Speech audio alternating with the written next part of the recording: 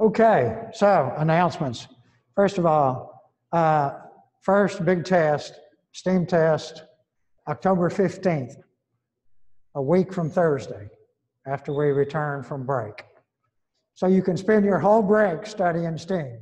It'll be great. You'll have a wonderful time.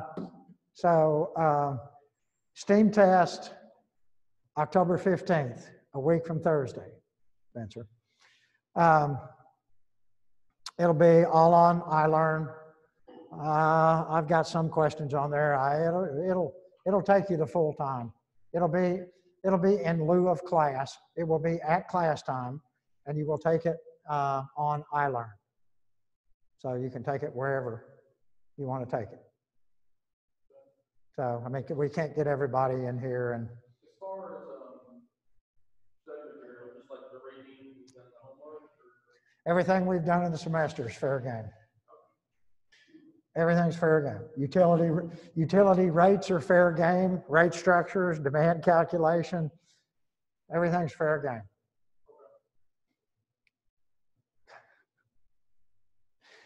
Be sure and watch the video for the announcements.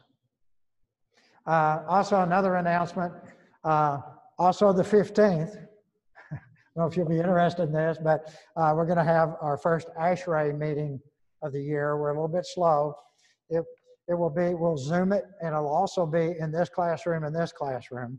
Fellow Mark Umbreg, and I never pronounce his name right, but anyway, is coming from Nashville. He's a TTU student. They will pay for your membership to join if they have not paid before. So if they've already paid once, then they don't pay a second year for you, but I suspect everybody usually graduates. I don't think any of you have joined before and had the Nashville branch pay. That's like $20 or something. You'll have to submit an application. I mean, you could email it to me, or you could come to the meeting. There'll be, I think, Subway sandwiches will be provided. Mark will give a little presentation, and if we have time, we'll elect officers. I don't know if we'll get that done or not, but you guys have a test at 12 o'clock that day. So, I mean, I don't know if you can come or not, but you could come for a little while and at least turn in an application. Grab a sandwich and leave if you had to.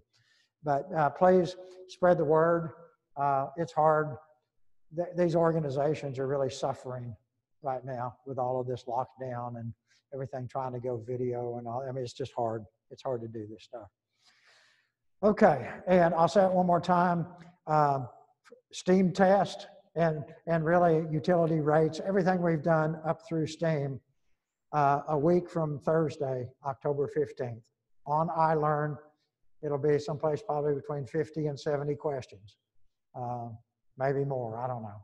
But so it'll be a significant test, and it is a major component of your grade. So you need to take the STEAM test seriously.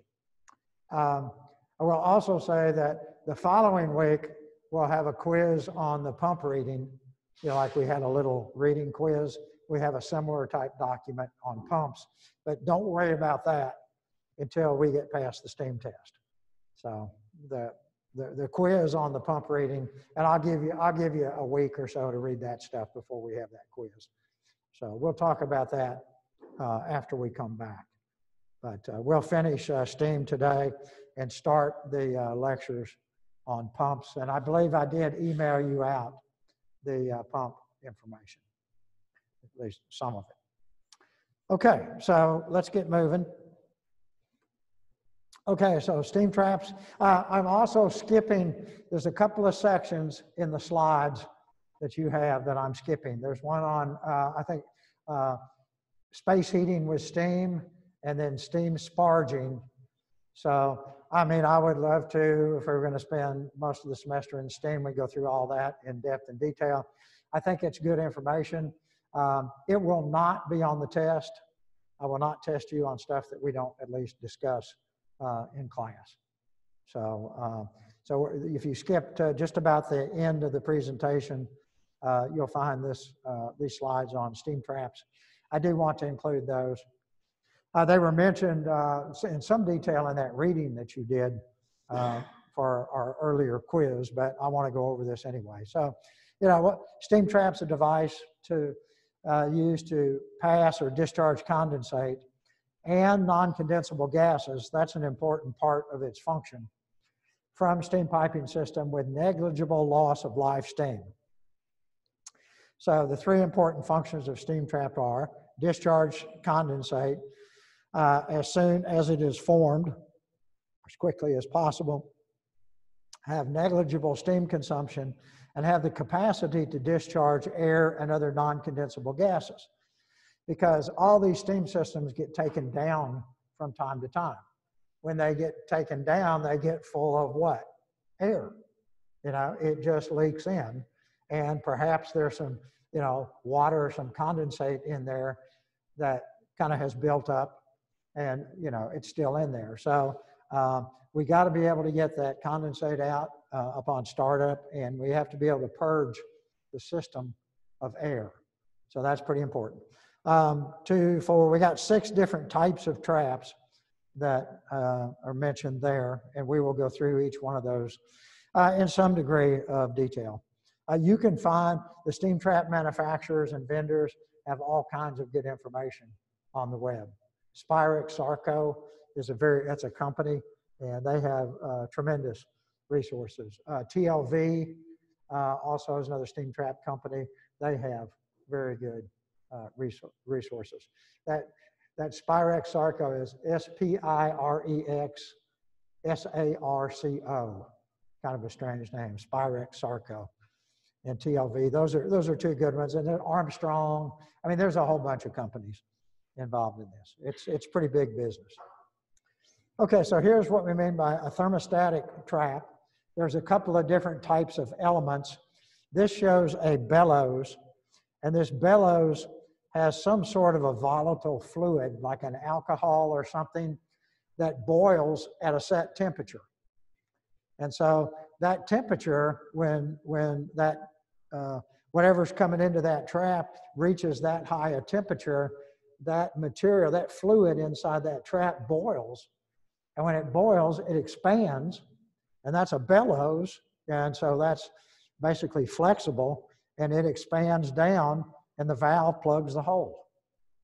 So that's one way that you can close a thermostatic trap. So we've got a volatile fluid in here, and the fluids are selected based on what temperature you want this thing to close at. So, you know, if your live steam is, you know, 350 degrees, if this thing starts saying 350, then you want that stuff to boil and shut off because you don't want it blowing that live steam through there. So if it's shut off and that thing fills with condensate, then it's shut off, then that condensate will start to cool down. And when it cools down, that volatile fluid will condense and the pressure will drop because it'll turn back into a liquid, and then that bellows retracts and it opens the valve. So it just sits there opening and closing based on what temperature it sees. And of course, you know, you have to select the right fluid for the right steam pressure, you know, or you could screw this up. Don't forget, Murphy's always out there lurking in the woods, and you can screw this up if you select the wrong fluid. Usually you just give them a temperature at which you want to make sure it's shut, and then the steam trap company will select the appropriate fluid. We can get liquid and say, you know, when that stuff flows through there, you can get the liquid and you drop pressure on it, so you get some flash steam coming out there as well. That little bit of flash is just going to be condensed in the condensate system, and it'll turn into liquid and flow on back. This is a bimetallic element. It's the same idea. You know, you just have 2 dissimilar metals. You know what a bimetal strip is or something. And so when you heat it up, you get it up to a high enough temperature, it retracts and it opens, and you cool it down, it expands and it closes. So you can do it with a volatile fluid and a bellows, or you can do it with a bimetal element. So other than that, the operation is the same. Here is, it looks pretty complex, but basically what you have is you have an oil-filled element which expands when heated to close the valve against the seal. So here you have an oil-filled element, and when this stuff gets hot, it expands. And if it gets hot enough, this little valve closes, and this little plug hits the seat, and it shuts off the flow. So this would be engineered so that if you get live steam in here, it's hot enough for this to expand and close. So it's similar. This is actually pretty nice. It's adjustable. And so, you know, by adjusting the nut down here, you can move this thing back and forth. And so you can get it to close. If it doesn't have as far to expand, it'll close at a lower temperature. Or you can back it off and it'll close at a higher temperature. So they say typically between 60 and 100 C. And notice the last note, which makes it ideally suited as a device to get rid of large quantities of air and cold condensate on startup. So it depends, you know, how important that is to you. But if you have a system that's not going to be brought up and down very often, then okay, maybe that's not as important. But if you have one that comes up and down frequently, you're going to spend a lot of time trying to purge air out of this system. And you got to get the air out, you know, so that you just have steam flowing through your distribution system and your boiler and all that sort of thing. So that could be a prime consideration. Okay, this is, I have put together information from different sources, and so some of this is a little redundant. But so this shows the thermostatic trap. You know, it's red because it has steam in here, and so the volatile fluid has boiled, and this has expanded, and we basically have plugged the valve or the hole, and then when it cools down, it retracts. So it shows the same thing, more of the same. And then comments. So opens to subcooled condensate. Depending on subcooling, can discharge condensate or condensate and flash steam. Because so if that thing opens pretty close to the saturation temperature, then when you drop pressure going through that little hole, then you'll get flash. You'll get some flash steam down in there. Allows energy recovery from condensate, significant air removal capability. So if you're speccing steam traps, this air removal capability is probably pretty high on your list of desirable characteristics. So that has to be taken into consideration. It's called a float and thermostatic, or an F&T trap. And so this has really two different parts to it. So this is kind of like a toilet mechanism, you know, a little float kind of thing. Well, we put our steam and condensate come in here together. The condensate, the liquid fills up, starts to fill up the tank. You got a float. When you get up to a certain level, that there's a valve that's tied to the float, the arm on the float. It pulls it up, it opens, and all of that liquid, that condensate will drain out down here on the bottom. And then before this thing gets completely empty, we close the valve again so that we don't allow any steam to pass out of that. So just that part by itself is not going to pass any air. I mean, if this thing still has condensate in it, when you shut down your system, that valve's going to be shut. And so when you start up again, you get air in this thing, it doesn't have any place to go. But you can put a thermostatic element up here in this air vent. And so this can be like one of those little bellows that when it's cold, it contracts and it opens up the air vent. And so then when you start heating the system up, the air will flow through this thing and can escape the air vent. When it gets steam up here against it, it's hot enough, it closes it. So you kind of have two elements on an F&T trap. That's called an F&T trap, steam trap. So you got the air vent that's thermostatic, and you got the float that opens to let the condensate out. Okay, so this shows the float trap just by itself.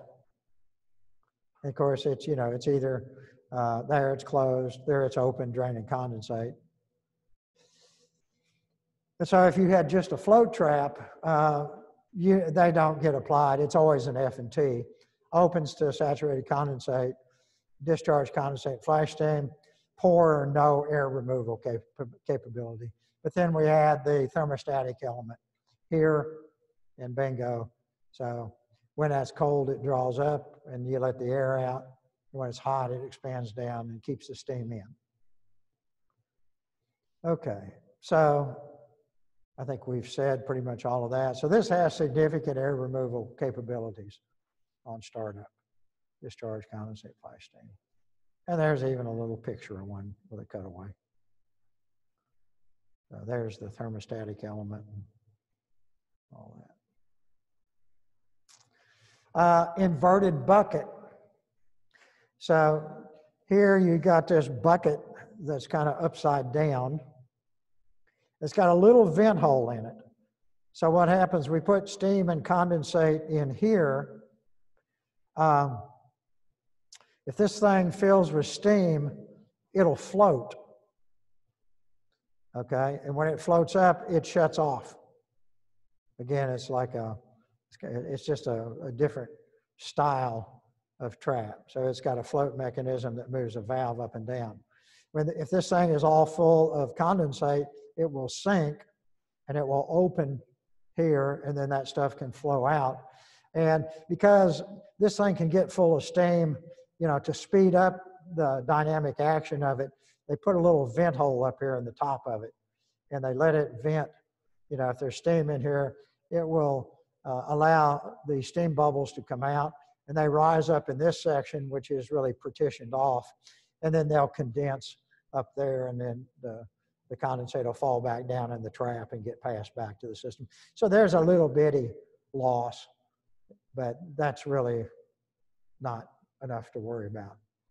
Okay, so that's the inverted bucket.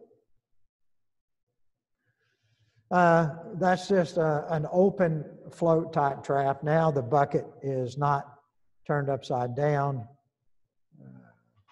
So let's see, what are we doing? We're putting in steam and condensate in over here. The steam can flow up around this part of it. And then we have a thermostatic air vent up here. This thing will fill up and overflow. And when it does, this thing sinks. And when it sinks, it opens the valve right here. And so hopefully we get just condensate and perhaps air. Well, we got an air vent here out of it as well. More on inverted bucket, shows another cartoon kind of like picture. That's open. And then when it fills with steam, it rises and plugs the hole. And there's our characteristics. Opens to saturated condensate, will discharge condensate and flash steam. Limited air removal capability. Application in superheated steam service should be questioned. Probably not good for superheated and intermittent operation, open and shut kind of deal. Okay, this is an interesting one. This is one that I don't know who invented this, but you do see them. These are very simple. They're not very expensive, and I've seen a lot of these in the field. And they do fail sometimes, but they just have this disc in there that claps up and down. You know, when it's down, it's shut, and then under the right circumstances that we'll read about here, it pops open. It's called a disc trap. You stand there next to them, you can hear them clicking, click, click, click, click, click, as they open and shut. It's really quite fascinating. So disc traps use the position of the flat disc to control steam and condensate flow. When condensated air flows through the trap, the disc is raised. So condensated air, the disc goes up, and we pass that stuff through, thereby causing the trap to open. As steam heats up the trap, and the condensate above the disc will eventually flash into steam, the disc moves downward. So what happens is you get that thing all full of steam, and the steam underneath the disc has a very easy flow path. So by Bernoulli, if you have a higher velocity, you have a lower pressure.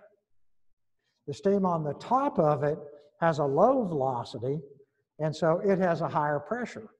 And so that pressure difference is what snaps that dadgum thing shut. It's amazing to me that this, I mean, it's one thing to talk about this stuff, you know, in thermal lectures or fluids or whatever, but to see a device like that and to sit out there in the field and hear that thing clicking up and down, that's what it's doing. And, you know, it just proves that Bernoulli works. But anyway, so the force that causes the disc to move downward is generated by the difference in pressure between the low velocity steam above the disc, low velocity, high pressure, and high velocity steam that flows beneath the disc, so high velocity, low pressure. Discs normally fail open and have an intermediate discharge configuration. So we got pictures, some more pictures of it. So that's in the open position. That's another picture of it. Flash vapor closes, valve, disc, bonnet, chamber, all that stuff. So there you go. When it's flooded with vapor, it closes. Opens to saturated condensate, will discharge condensate, and flash steam, intermittent, can be equipped with a thermostatic element to improve air removal. So without the thermostatic element, it's not very good at air removal. Okay, orifice traps, we'll read this in a second, but let's look at it. So an orifice trap is just a leak on purpose, an engineered leak. Kind of interesting. So this is one breakdown of them, where you see it's got an orifice plate in here. It's got an engineered hole, which is a hole drilled to a desired diameter. And you just put your flow in here, and it continuously leaks. So it will pass condensate, it'll pass steam, it'll pass whatever's there. And hopefully you size the hole right so that you don't back a bunch of condensate liquid up into your system, but you don't want to size it too big or you'll wind up wasting steam through it. I don't know if this doesn't really seem like a good idea to me personally. I've seen some employ it in the field. I think over time, those holes will, well, they'll do two things. One, they'll plug if you have any particulates. And if it plugs, then you don't remove anything and you back up condensate until you cause a problem, water hammer or flood a heat exchanger or something bad happens. Or the hole eventually corrodes and enlarges and then you pass too much. So anyway, but that's an orifice trap and they're out there.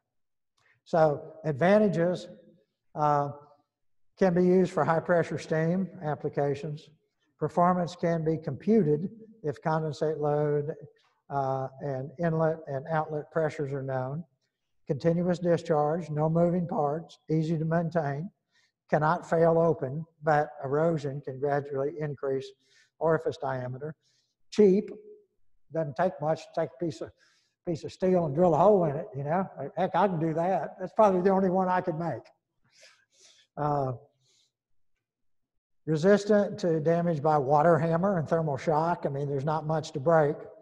Pressure drop across the orifice reduces potential for overpressure of downstream condensate system. Resistance freeze damage can be mounted in several positions. Disadvantages. Usual failure mode is closed due to plugging, blockage by dirt or debris. Screen or strainer may be required, so you can try to clean up the flow before you put it in there, which would add cost to it. Live steam losses, usually small when the orifice is properly sized, but wear and erosion can enlarge the orifice and cause excessive loss of live steam. Orifice opening cannot be adjusted to accommodate varying condensate loads. I mean, you just drill one hole and put it in, and that's what you got, like it or not. Air can only be discharged very slowly, so it's not good at allowing air out of the system. Engineering is required to select appropriate size orifice for a particular application. Ineffective if oversized or undersized, so you got to get the hole size right. Consequences of live steam in the return system must be evaluated. So that may, if it's going to cause you a big problem, maybe you don't want to do it. Difficult to field check because of continuous discharge. Does not function effectively when back pressure is excessively high. Yeah, so if something's going on in your condensate system that raises that pressure higher than it should be, then you don't have any delta P. You got your same upstream pressure, but if you got elevated downstream pressure, then you can't push very much through there. So that's an issue. If the load is likely to vary by a factor of 2 or 3, orifice plate may not be cost effective because water logging or flooding is possible, or excessive steam may escape. So I don't know. Seemed like a bad idea in general to me, but they're out there. They're simple, and I think we've already been over all that. Okay. So that's those are the types of steam traps. There may be something else out there, but I've got 6 of them. That's pretty good. Okay, so steam trap investigation. So if you got there in the field, how do you find a blown or a leaking steam trap? Well, so we have visual investigation, acoustic, we can listen to them, thermal, and we can combine these, and inline monitoring could also be used. So that's an infrared image of 2 steam traps. And they're both hooked to a live steam pipe. You see this pipe over here on the left, that's your steam pipe. It's white, it's hot, okay? So it's feeding into both of these traps. Well, this trap is hot, hot, hot all the way through. This is hot coming in, but cooler coming out. So now this is one point in time, and you have to look at these more than at one point in time. But if both of these traps were closed, this guy is blowing live steam through it, it looks like. And it shows up like crazy on an infrared scan. Now, it's possible that at this instant, this trap had just opened and it was passing condensate, and it's justifiable that that's hot on this side. So to tell, you have to stand there for you have to look at it for more than just one time. You can stand there for 5 or 10 minutes because, most likely that trap does not have enough condensate that it's going to just stay open all the time. So if it stays hot like that all the time, the suspicion would be that it's blowing live steam. This one may be working properly, or this one could be plugged. It could be plugged and it can't pass anything, So, it's not the easiest thing in the world to evaluate this, but this is a pretty good image to show what you can look for that would give you suspicion that something's going on here. My first suspicion would be that the one in the foreground was failed open and was blowing live steam through it. Because say it's just as hot on the discharge side as it is over here. So anyway. Okay, steam trap failures, well, I think it's pretty common sense, but how can they fail? Well, they can fail closed, in which case they don't pass anything, and your liquid condensate backs up into the system. So we've mentioned that before. They can fail wide open, which means that they're just blowing steam. So the other thing you can do is you can look at your vent pipes on your condensate receiver systems.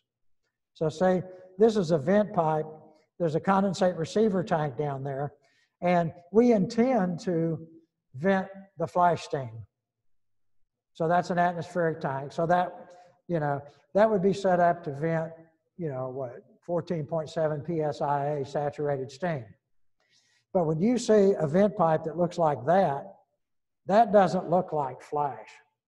That looks like something has failed. So a steam trap could have failed open, and that steam is being dumped into that condensate receiver tank, and then it's going up the vent pipe. So if you're looking for steam trap failures, you go look at all of the condensate receiver tank vents, and if you're at a facility, you might look at them once a week, and you just say you got 10 of them, then you just go out and you just walk around and go, that's what that always looks like. That's what that always looks like. And you come to this one and you go, holy moly. Now, that's not supposed to look like that. You know, it's usually just kind of a lazy little, you know, bit of steam trickling out the vent pipe. And then you get this and you go, we got a problem here. Something's failed. Something's wide open from the high pressure system, dumping steam directly into that tank, and it's going up the vent pipe. So looking at the vent pipes is one really, really good way to determine if you got some failed traps around. Let's see. So anyway, larger failures, you know, should be addressed first. Okay, on more visual investigation, limited applicability. Most of these systems are closed.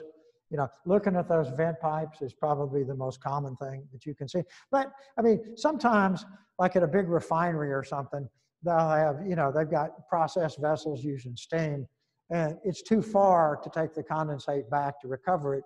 So they just run a pipe down and they just drain the stuff out on the ground. You know, right there, and you'll see, and where it comes out, when it drains out, you see a little bit of flash coming up out of it. And so, you know, there may be all of these girders come down every 20 feet, and every one may have a condensate vent pipe coming out of a trap going down to the grain, going down to the ground. And so, you know, you see a little bit of steam here, you see a little bit of steam there, and you look way down there and go, oh, and there's this big cloud of steam coming out of that one. You go, I think we need to go down there and take a look at that. And sure enough, if it's a vent pipe on a trap and it's blowing like 10 times more than the others, you go, we most likely have a trap failure up here.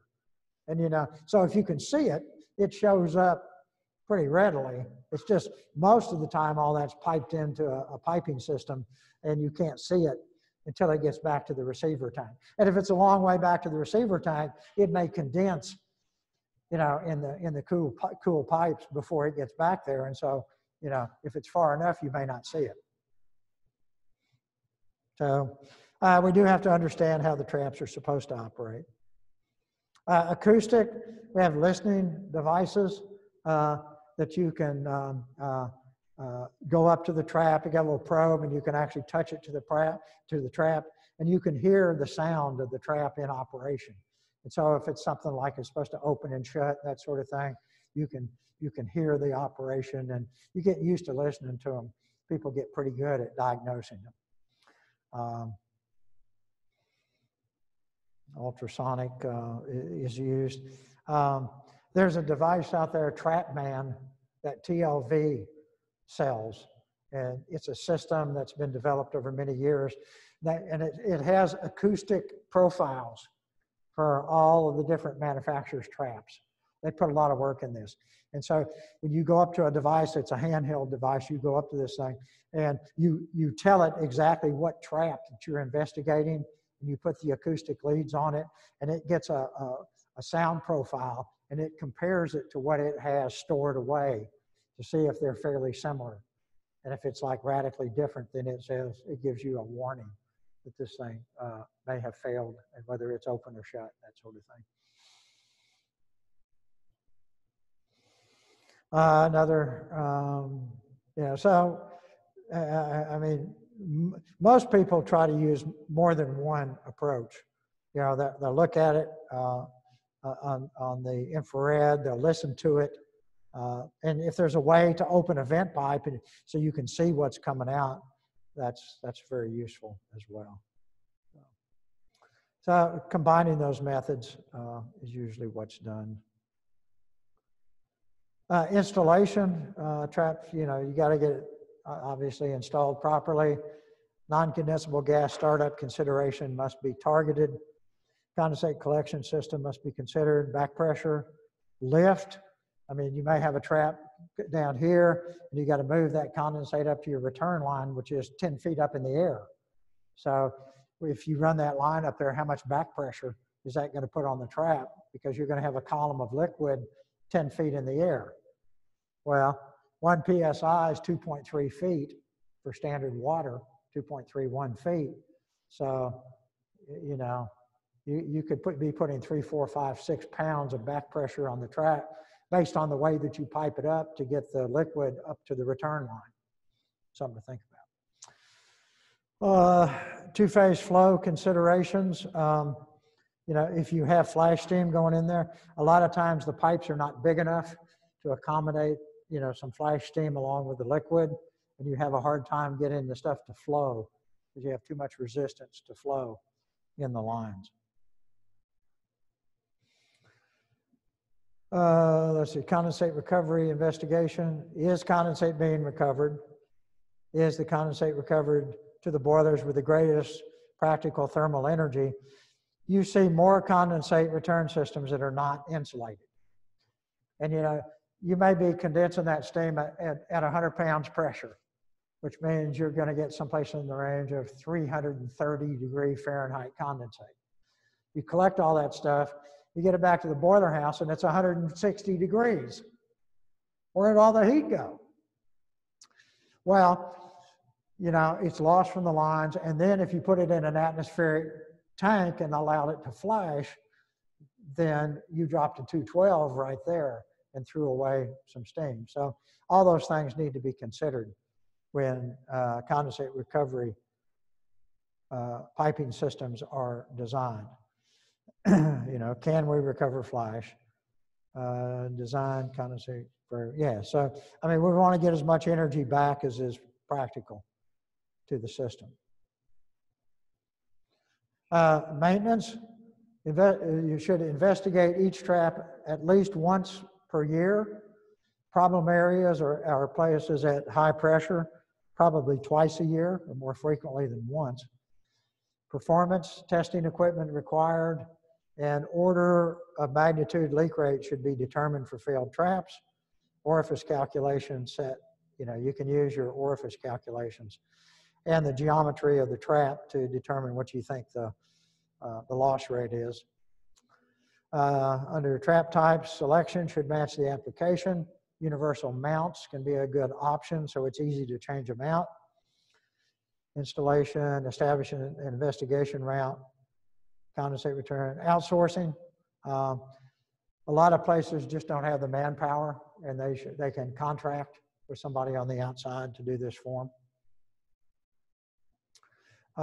Let's see, more, maintain a database. Certainly we want to prioritize repairs based on loss. The biggest losses get fixed first. Daily monitor receiver vents. That's those condensate receiver tanks that could be blowing live steam out of them, and you have to train your folks.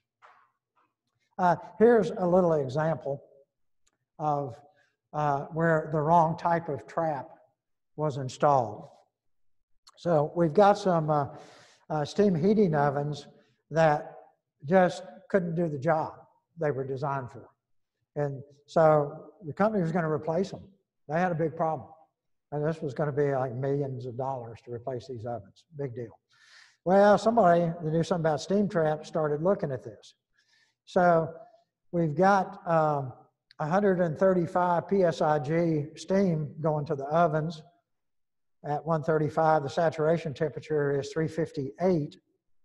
And you got a steam trap down there, a thermostatic trap that's set to open at 285. So in other words, we're going to start condensing steam in this oven. That condensate's going to run out. It's going to hit that trap. And that trap's going to stay closed until it sees a temperature of 285. Well, man, if we're cooking in that oven, it's condensing a lot of steam. So what was happening is we flooded the trap. We flooded half of the coils and the heat transfer surface in the furnace. And so the furnace couldn't heat. It only produced about half the desired heat. And so, desired oven temperature is 310, and they couldn't come close to it. I said, crap, this oven's no good. We're going to have to replace these ovens. We can't make any maple syrup or whatever it is they were trying to make, And so somebody came in and looked at this and said, no, hold on here a second. Let me change this steam trap type. So they put an F&T trap in there that opens immediately. You start draining condensate into that thing. When that trap fills up a little bit, that float opens and you get the condensate out of there. And all of a sudden, all the condensate drains out of the coils and stuff in the oven, and oh, it works like a charm. So for $1,000 or something, depending on how many, I mean, you could replace those traps probably $500, $600, $700 a trap, including labor. They avoided replacing all of their ovens. Wow. I bet that guy got a Christmas bonus, or he should have, if he didn't. So that's an example of what can happen. Okay, just a few more slides here, and we're going to move to pumps. Flash steam vent condenser. We've talked about these in here, but that's kind of what a vent condenser is, just a heat exchanger. A lot of times it's a shell and tube variety, and so if we got flash steam or something that we can feed down in here in this shell and tube, we can put a fluid, I'm not sure which was the in and which is the out, but anyway, you should have it, probably this is the out because you're showing a temperature transmitter there. But anyway, so you put a cold fluid in here, it goes down and forth, back and forth in here a little bit. That flash steam condenses on the outside. We get condensate out of this, goes through its steam trap, goes into the condensate return system, and we save that energy, and we save the water that we were putting up to atmosphere. So that's a picture of a vent condenser. So this is kind of a couple slides here that show what it might look like installed. So this is oftentimes where a tank that could be condensate, that could be a blowdown tank, that could be continuous blowdown coming out with, and just, you know, flash steam coming up that pipe, and usually goes up 10 or 15 feet and just goes to atmosphere. Okay, so you know, we got a pump moving the liquid through it, but condensate or blowdown, whatever it is. So there you go. There's our vent condenser installed. And so that flash steam comes out of the top of that thing, hits that heat exchanger, spreads out in that heat exchanger, that cold fluid's in those tubes, it condenses, the condensate falls back into the tank, and hopefully then you don't have any flash steam going up to atmosphere. So pretty simple device. And also, you know, if this thing is in a plant, maybe it's up north, it's cold all the time, you can run that flash steam through a coil and have a fan and just blow air across it. Condense it with air, get you know, 120, 130 degree air, blow it out in your plant, and do space heat with it. You can do that with it. So there's lots of possibilities for ways to use that stuff. Okay, woohoo! That is the end of the steam slides. So that's a major accomplishment in this course, because we cram more stuff down here in steam than probably we do in the other modules. But anyway, so that's the end of my haranguing you on steam, unless I think of just some small topic that I feel compelled to introduce. So we'll close that down. Now, let me just show you this is the document that you'll be reading from on your pumping for your pump reading quiz, but not until we have our steam test. So I think, yeah, I emailed this out the other day. I haven't looked to assign which particular sections, you know, 1, 2, probably 1, 2, and 3. So it would look to me, and also the appendices. The appendices are pretty good on this one. So anyway, I'll let you know which sections I want you to read, but I would spend my time right now reviewing for the test. And this is, I'll send it to you. These things are downloadable from U.S. Department of Energy. They've got websites out there where they compile this efficiency information for industries to try to promote this sort of thing. Okay.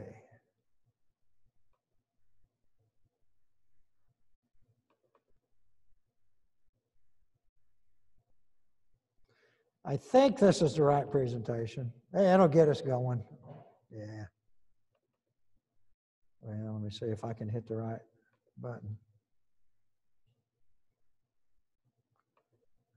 I've got bunches of different versions of this. Sometimes I get them confused from one to the next. Field monitoring, pumping systems. This pumping system assessment tool is now in Measure. So when you fire up your Measure program, you know, it asks you, do you want to do a steam system assessment or a pumping assessment or a fan assessment, whatever. If you select pumps, then, you know, you have an equivalent program to this PSAT, which was the predecessor to the Measure program. I've got both of them. I'll probably be demoing both of them for you as we go forward. But so, you know, okay, so everybody take a big yawn and clear your mind. We're no longer in the world of steam. We're in the world of pumps. In Portuguese, the word is bomba.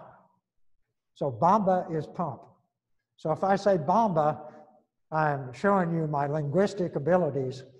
That's about my only Portuguese word. But I'm proud of it. And so I do use it from time to time. And it's fun to say bomba. You know, it's much fun, more enjoyable than saying pump. You know, that's almost kind of rude. But bomba really has a ring to it. So at any rate, this is how energy kind of flows, you know, from the electric utility lines coming in. You know, I mean, there's a few pumps that are turned by steam turbines, but 99.7% of the pumps in the world are turned by electricity. So we probably concentrate on those. So you got the utility feeder. That's probably high voltage, 161 kV or something. We got to transform it down to probably 460, 480. Maybe a couple of transformers in there. We got motor starters and breakers and stuff. We could have an adjustable speed drive, a VFD for speed control. You're starting to see more of them, but that box may or may not be there. And then we get electricity into the motor. There's some kind of a coupling from the motor to the pump. It could be direct coupling where the shafts are basically bolted together, or it could be through a belt and pulley system. There are some pumps that run on belts and pulleys. There's the pump itself. There is the piping system, the distribution, the fluid system, and there is the ultimate goal, which is why in the world did we buy, build, construct this pump and piping system in the first place? We had to have something in mind. Were we doing air conditioning? Were we doing heating? Were we, you know, running some industrial process? There had to be a reason, okay? And it's oftentimes very instructive to look at that ultimate goal and say, well, okay, so I got this flow over here. I got to cool it down, or I got this piece of material that's coming out. So, you know, I got a certain rate coming off a line. I have to cool this stuff down. I'm going to do it with water. And so how much water flow should I need to do that? I said, well, I ought to be able to do that with 1,000 GPM. Well, then go put a flow meter on your pump that's actually doing that. Oh, I'm pumping 2,000 GPM. Well, why am I doing that? Well, heck, I don't know. That's what the pump does. The contractor put it in, turned it on, and it pumps 2,000 GPM, and it works. It cools the metal. You know, well, yeah, but, you know, I could probably do it with 1,000, 1,200 GPM. I might get a little higher temperature on the water, but that's not going to hurt anything. Why are you pumping an extra 800 GPM? I don't know, because that's what it does, you know? You got to think about this, you know. What should it take to accomplish the goal that this system is there for, and then look at what am I providing at what cost, and do those things match and make sense? So that's why that ultimate goal box is out there. And I think all too often that is really not taken into consideration. Where you really see that is where a plant, where a plant, don't let me run long again. I know I pounded y'all last time. Where a plant has undergone a change in process. Maybe they've taken out a product line, put in a different product line, reduced production on something. Maybe they used to need 2,000 GPM and they took out half of their production capability. So now they only need 1,000, but did anybody bother to change the pump? Oh, heavens, no. Probably not. Well, that's working. Don't worry about it. Extra money. So at any rate, all of these different boxes potentially have inefficiencies. And you know, if you're going to do a thorough job of looking at the energy flow, you need to think about, well, which of these can I do something about? A lot of them you probably can't do anything about. You know, like a transformer. There's probably not much you're going to do for the transformer, but at least should be part of the thought process. Well, maybe call up an electrical engineer. Say, I got this old transformer, you know, is it ever worth just replacing a transformer for efficiency gains? Probably not, but you know, it's the thought process, being thorough and including everything in your system. Motor starter breaker, probably not. The motor itself, maybe. If that motor's 30 years old and in need of, you know, a rewind pretty soon, maybe it would be better just to replace it with a high efficiency model. And then we might have to spend a little bit more, but that incremental investment might have a great rate of return. The coupling, you know, something we see on belts. They make different types of belts. There's a standard V belt, there's a notched V belt, there's synchronous timing belts like Harley Davidson. You buy a Harley Davidson today, do you get a chain? When I was your age, if I bought a Harley, I got a drive chain on it. Anybody see a motorcycle these days? Do they put chains on them anymore? Maybe a few. Most of them are synchronous, no slip, cog belts. Well, those belts don't slip. And so a change in belt type could reduce your coupling loss. Something to think about. The pump itself, it may not be properly sized for the service. The fluid system, we'll see lots of things in fluid systems that need to be changed. So anyway, this is kind of the landscape where we're going to be operating. Here's some comments on some of those devices. You know, some of this stuff we can't do much about. Pump system, ultimate goal, all that to be discussed. Motor, a little bit. Coupling losses are typically minor, but sometimes they can be managed. So we'll see as we go forward. Well, okay. If you go in a big plant, like a big paper mill, I was in a plant one time that had 3,000 pumping systems. I was there for a week. I mean, I'm pretty quick, but I don't think I can get to 3,000 pumping systems in 1 week. You know, I did a pumping thing at Eastman Chemical up in Kingsport. Anybody been to Kingsport and seen Eastman Chemical? It's not a plant, it's a city. They got buildings all over the place. How many pumps do you think Eastman Chemical has? I think they told me, but I don't remember, but way more than I could look at for like in 3 or 4 days. So what we did, we had a team of people from different aspects of the plant, and they did a screening on which pumping systems we should look at based on their knowledge of the systems. And so you have to have some sort of a filter system to figure out when one is in and when one is out. And that's what this slide is. You know, how to start with a whole bunch and then screen down to the highest priority systems that you want to look at, okay? At least initially. Now, if you work at this plant, you know, every day, 5 days a week, you know, for years, then yeah, you probably have an opportunity to visit a lot, maybe not all, but a lot of those systems, to the point that, you know, you get most of the ones that need to be looked at, okay?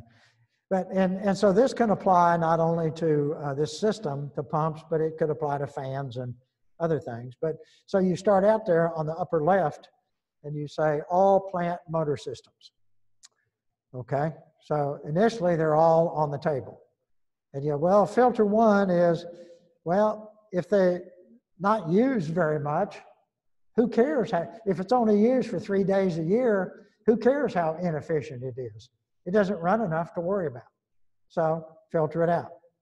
If it's really, really small compared to everything else, maybe you don't want to worry about it, you know? So you put that in the policies and practices bin. You know, you say, hey, if you don't need it, turn it off. Go on, okay? So that leads us to big loads that run a lot. So then this filter, filter 2, is non-centrifugal loads and adjustable speed control loads. Well, if they're already adjustable speed, the project's probably been done, you know? And so now you can go back and evaluate whether that adjustable speed capability is being properly utilized. We see that a lot, and I'll make some comments about that later.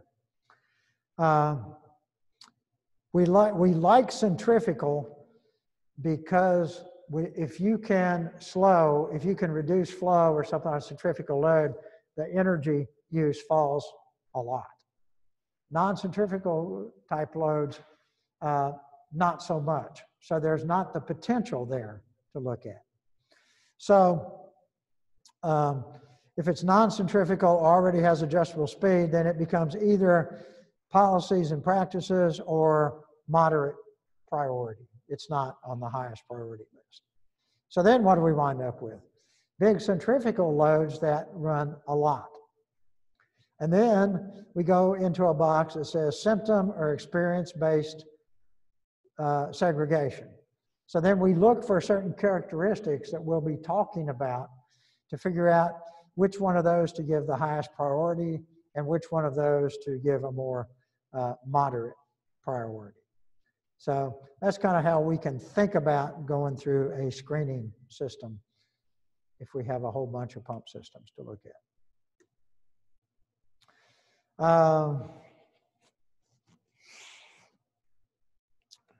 I've got I've got I've got one presentation that has those characteristics right here. This obviously isn't them, so let me talk a little bit about that, and I will send out that presentation. I thought that was the one that I had found, but like I said, I have probably 15 or 20 copies of this in different permutations, and so I didn't get the one that I wanted here. These symptoms, one thing that we look at is where you come on the discharge of a pump and there is a valve. There's almost always a valve. There's often a flow control valve, and that valve is pinched significantly, partially closed. And we'll see some pictures. It could be a butterfly valve with a handle on it. It could be some sort of a rotary valve, a ball valve, whatever. And all those valves have position indicators on them. You look at the position indicator and you go, this valve is halfway closed. So I've got a pump sitting here. All of the flow coming out of it goes immediately into a valve, and the valve is 50% shut. Well, why is the valve 50% shut? Well, because if I open the valve, it pumps too much. So the pump's oversized. And so finding that pinch valve is an indicator that, hey, I can reduce energy use on this oversized pump. Now we'll go through all of this. How can I do that? There's a couple of ways. I can reduce the speed. If I slow the pump down, it's like making the pump shrink. Well, if I leave the valve pump pinched and I slow the pump down, then I don't get enough flow. But if I open the valve, I get too much flow. And then if I slow the pump down, I can slow it down to the point that I get just the same flow that I need. And if I look at my motor power, it's gone down 15 or 20 or 30%. Well, crap, that was pretty easy. It's not hard. Now, doing the numbers is a little bit harder. That's one way. If you do that, you got to buy the VFD. Let's say the VFD installed cost is $150 to $200 a horsepower. For round numbers, let's just say 200. So if I've got a 100-horse motor times $200 a horsepower, that's $20,000. Well, I got to sell the boss on this $20,000 project. Well, and then you have to do the calculations to see what the payback's gonna be. What's the return on investment? What's the internal rate of return? Whatever kind of number he wants to see. But another thought, say, well, just a second. You know, you ask everybody in the plant, does anybody ever adjust that valve? When was the last time you adjust that valve? Nobody ever touches that valve. Nobody ever? Never? No. Nobody's touched that valve in 5 years. Maybe not then. I don't know when the last time anybody touched it. Well, shoot, I can stop the system, take the pump apart, and trim the impeller. I can make the impeller smaller in most cases. Now, there's a minimum and a maximum for any given pump. Trimming an impeller, you can take it down to the machine shop in the plant. If you got a good machinist, he can trim it. Take this thing, put it on a lathe. I want you to cut a 1/2 inch off this impeller. Put it back in the same pump, the pump's smaller. Turn the thing on, measure the flow. You know, you get to open the valve some. Whether you get to open it all the way like you'd like to depends on what a good job you did on telling them how much to trim off.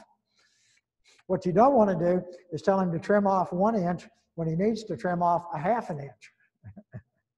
Because then when you turn it on, you don't get enough flow, and then you got to buy another impeller. So you can shoot yourself in the foot. But if that flow is not needed to be adjustable, you can just trim an impeller.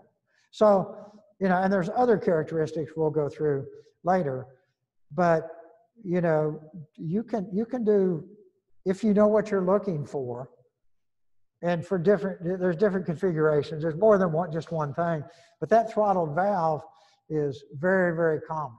And so if you can find a bunch of those, and you know, if you can look at 10 or 20 systems in a day for sure, you might find 5, 6, 7, 8, 9. You might find all of them throttled. Or it's possible you might not find any of them throttled, but most of the time you will. And then that gives you a leg up on identifying a project. Okay. Just some general fluid information. Fluid movement energy requirements are proportional to mass and head is pressure difference. So for example, if you were to raise 10 gallons of water, which is approximately 83.3 pounds, carry it up steps, and the elevation change is 120 feet. And we call that static because it's a change in potential energy. So that is, if you multiply that together, that's 10,000 foot-pounds, right? Foot-pound force, or 3.24 calories. And the depressing part is that's less than 1 M&M. So if you're on a diet, for every M&M that you don't eat, it's equivalent to carrying that 10 pounds up, raising its elevation 120 feet, which is how many, what is that, 130 steps? Oh man, that's painful just to think about.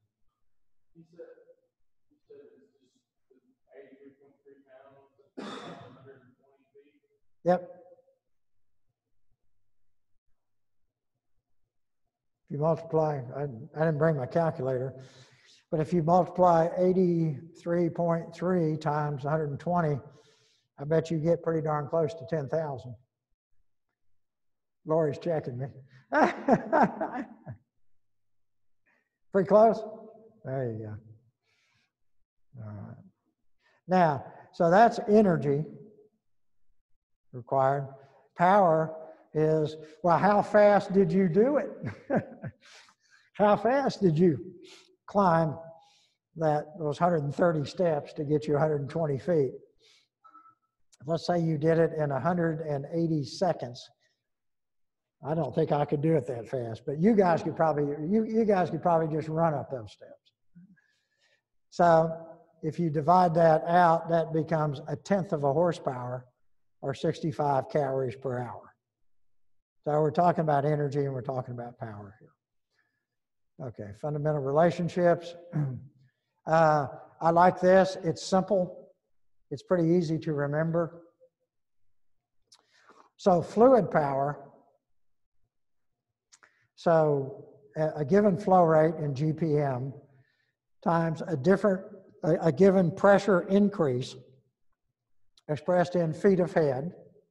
It could be an increase or a decrease, whether you're adding energy to the flow or taking energy out of the flow, times the specific gravity of the fluid divided by 3960 is equal to the fluid horsepower.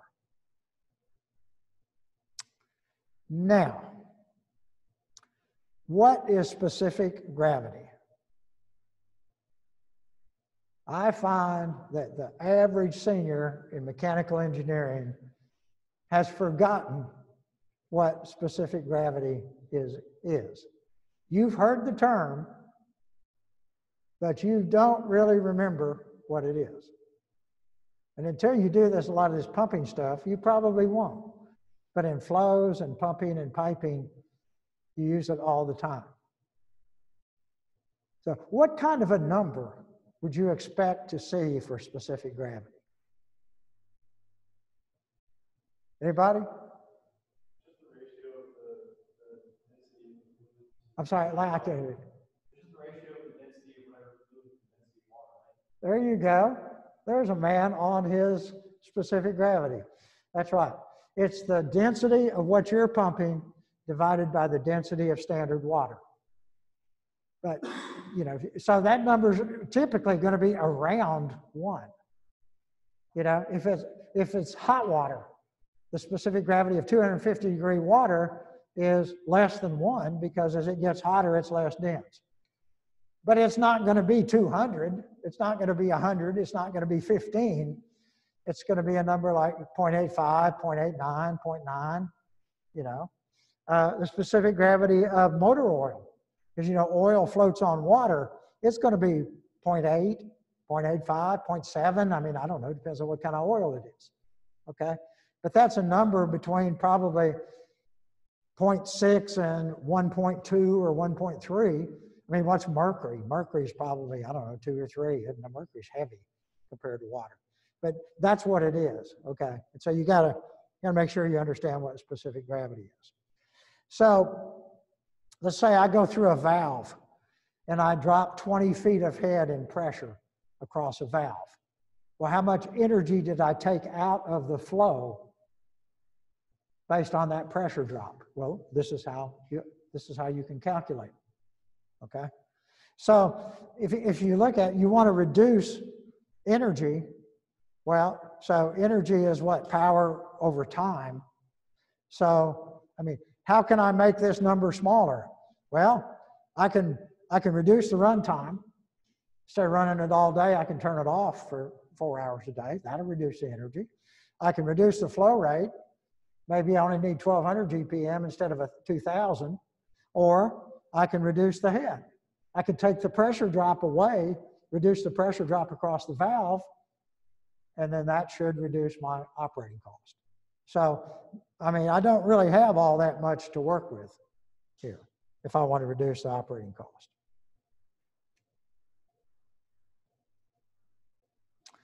Okay, so, you know, just looking at energy flows and all that sort of thing. So if you're looking across a pump, you start over here on the right, we've got some flow rate in, some mass flow in, GPM in, GPM out. And so we got a lower pressure in, a higher pressure out. And so, you know, there's some increase. I'm calling this water horsepower or fluid horsepower, whatever.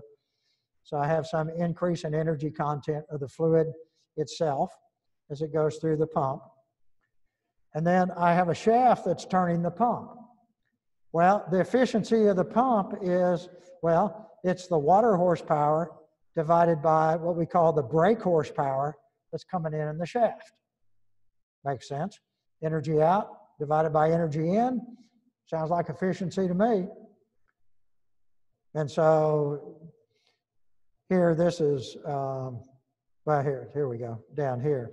So, there's fluid energy increase. If I divide by the brake horsepower, then I get that ratio is equal to the efficiency of the pump. Well, I kind of got the same thing going on with the motor, and this shows direct coupling between the motor and the pump. So there's no belts or anything in here. It's like the same shaft. But so I've got the power, the energy coming out of the motor is equal to the energy going into the pump. But this motor has losses, right? So I've got input power. It's electrical, but I can put it in whatever units I want it in. I typically think about it in kW. But if I put them in the same units, then the efficiency of the motor is the power that's going out of the motor in the shaft divided by the power that's coming in the electricity. Makes sense. And so that's this one. So motor input power times motor efficiency is motor shaft power, which we typically call brake horsepower. Okay? And you can juggle this any way you want to. And notice that 1 horsepower is 0.746 kW. So I can express it in horsepower, I can express it in kW, whichever units you happen to like. And just to extend it one step further, if I stick a VFD on it, guess what? This VFD has losses as well. So now we've got input power going into the VFD. The VFD loses 234% at least. And then it has electrical energy coming out, going into the motor, and the motor has its losses. It puts out brake horsepower, which becomes the brake horsepower going into the pump. The pump has its losses, and we wind up with some of this energy actually appearing in the fluid. And so you see the relationship between VFD input power and the fluid, the energy that actually showed up in the fluid is that energy divided by the product of the efficiency of the drive, the efficiency of the motor, and the efficiency of the pump, all in fractional form. So, this could be 96%, this could be 92%, and this could be 70%. And so you multiply, 0.96 by 0.92 by 0.7, and you take that and divide it into this, and that shows you, the relationship, what you get here versus what you put in over here. Okay? I think that's a pretty good place to stop. So let's go ahead and call it quits for today. And I would be studying the STEAM stuff, and I will probably email you out a slightly different presentation here. But anyway, we'll continue with the pump discussion. Yes, sir. Can you go back a couple slides where we were doing the 10 gallons, 120 seconds? Yeah, just a second. I'm on it.